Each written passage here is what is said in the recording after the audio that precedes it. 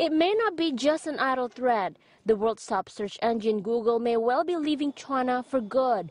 Last week, the company says it could no longer abide by the censorship rules it promised to obey when Google.cn was launched just 4 years ago. Within hours of the announcement, Google appeared to be defying Chinese censors, displaying results for sensitive topics that were previously banned in China.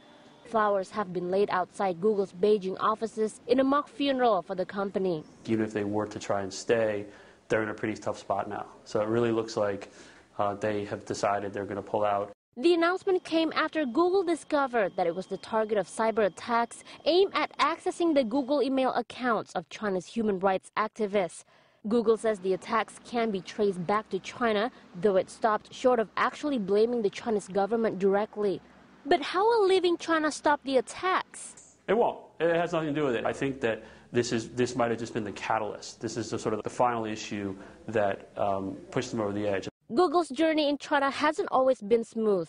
Last year in June, China criticized Google for allowing pornographic links to appear in its search results. Later that year, its former China chief Li Kai-fu quit the search giant to start his own company. And in October, Google was accused of allegedly infringing copyright laws by scanning millions of books without permission. I think they just realized that the China opportunity idea or concept is not actually as great as the problems of trying to run their business here. And for them, it's just not worth the headache, it's not worth the brand risk. And frankly, for some of the people, they probably now say they can sleep better at night. But some say the Chinese market is too big for Google to ignore. China is the world's biggest internet population with more than 380 million users and counting.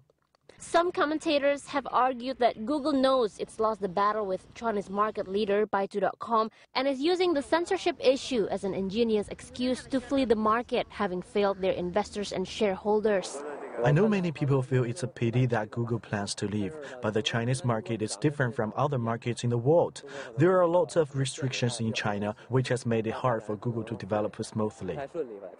But if Google does disappear from China, it will be missed most by sophisticated white-collar web users who typically preferred Google.cn to Baidu, as well as by advertisers catering to this affluent market.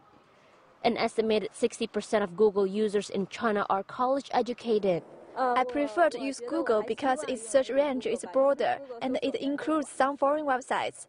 Baidu provides more domestic information. I use Google when I can't find information from Baidu. Google is just like a supplement, and I don't think there will be a big difference if it leaves. The Chinese government responded to Google's announcement that it welcomes foreign firms doing business in China as long as they abide by Chinese laws. And it's because of that, many are saying Beijing is not likely to back down, leaving Google with a big decision. How can the Chinese government possibly back down? Because if they back down to Google, how do they not back down to Baidu, Tencent, Sina, all these other companies? I think they underappreciated the internet. They don't underappreciate it anymore, and they clearly have embarked on a campaign to regain ideological control. But if Google does leave China, Bishop says those left behind would cope. Its loyal users could use proxy servers to navigate the Great Firewall. Google's Chinese partners like Sina and China Mobile are perhaps the least discussed members of the ongoing situation, and many of them were taken by surprise by Google's sudden announcement.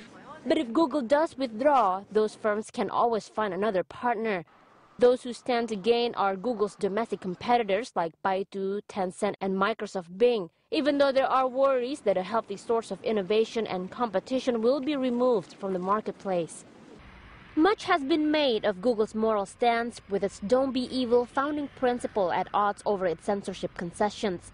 But whether or not Google goes on to achieve long-term success in China, this whole episode could simply be a footnote in years to come along the road of the ever-changing Chinese media landscape. Google is Google. It's a great service, but you know what? We were alive before, we lived before Google, we can live after Google, right? I mean, so it's not the end of the world, although I think it may change some of those people's perceptions about why there are these certain rules around the internet. Sylvia Gunawan, BON.